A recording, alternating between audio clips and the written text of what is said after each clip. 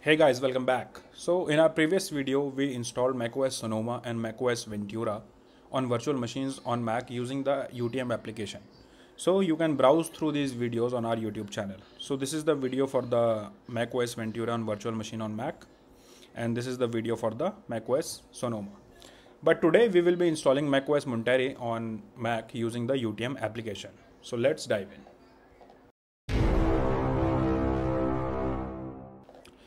So setting up macOS Monterey in a virtual machine on your Mac M1 or M2 with UTM allows you to experiment with the operating system without worrying about affecting your primary OS. Whether you want to test softwares, update packages, or learn more about the macOS, running it on a virtual machine provides a safe and secure environment.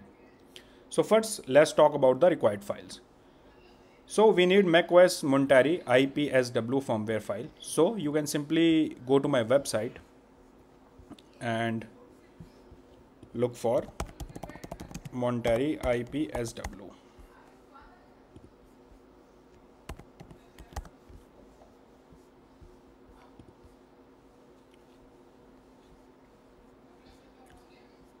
So you can see that these are the files that you can download.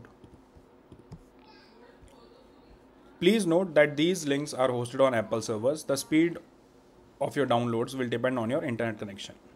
A stable high-speed internet connection is required to download the macOS Monterey IPSW files. So simply click on this file and you can download it. So as I have already downloaded this file, so I am skipping this process. So the next step is to install the UTM for Mac. So simply go on Google and search for UTM for Mac. Go to the official website of the UTM. Click on this download button.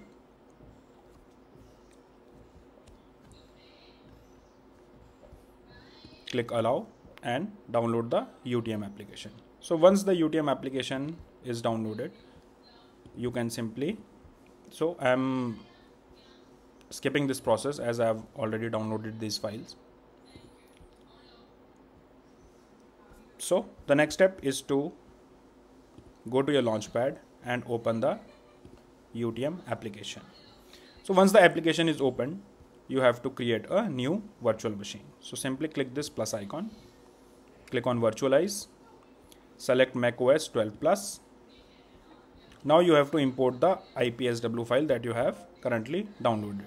So simply click on browse and select the file that we have downloaded and click open. So once the file has been uploaded, you can see that there is a hardware tab. So under memory section, you have to increase it to 8 GBs, and under CPU cores, you have to increase it to 4. So this is basically set based on your requirements. Once done, simply click continue.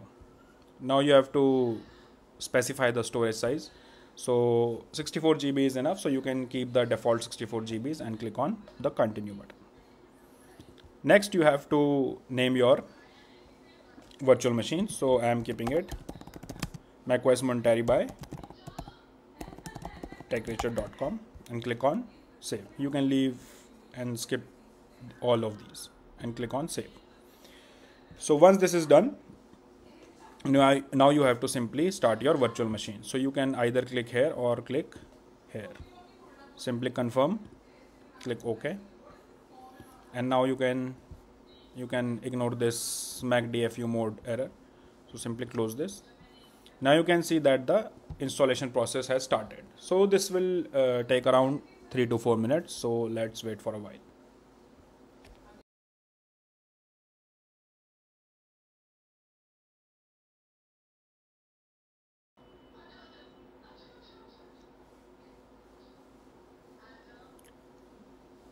So as you can see that the installation is almost complete, and then you will be redirected to the hello page.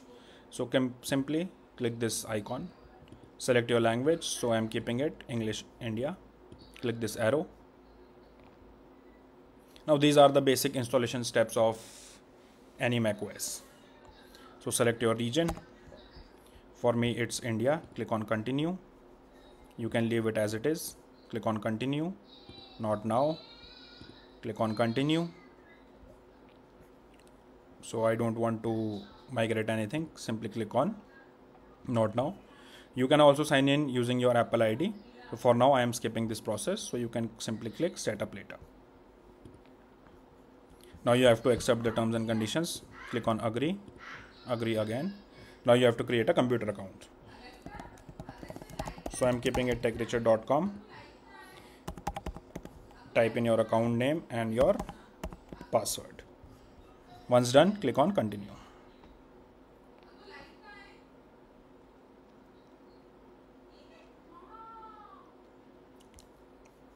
You can either enable the location services or you can also skip this step.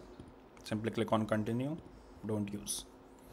Now select your time zone. So for that you have to simply click on the location in the map. So since I am based in New Delhi, I have clicked somewhere near India. So click on continue. Once done, click continue again and click setup later. You can ignore this as well. Click on continue.